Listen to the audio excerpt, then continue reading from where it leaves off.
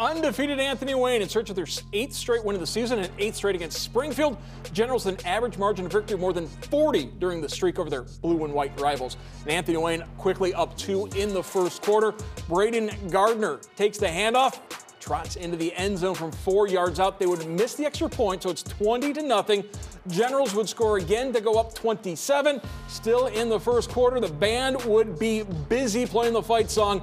A-Dub in the red zone. Grant Kinney takes his time on the bootleg. Mason Taylor finishes through the collision.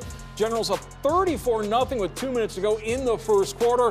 Clock winding down. Anthony Wayne not letting up. Kinney to Guy Dillon-Tye. He finds pay dirt as Anthony Wayne cruises to the 43-13 victory over their rival. That would not be the most lopsided game tonight.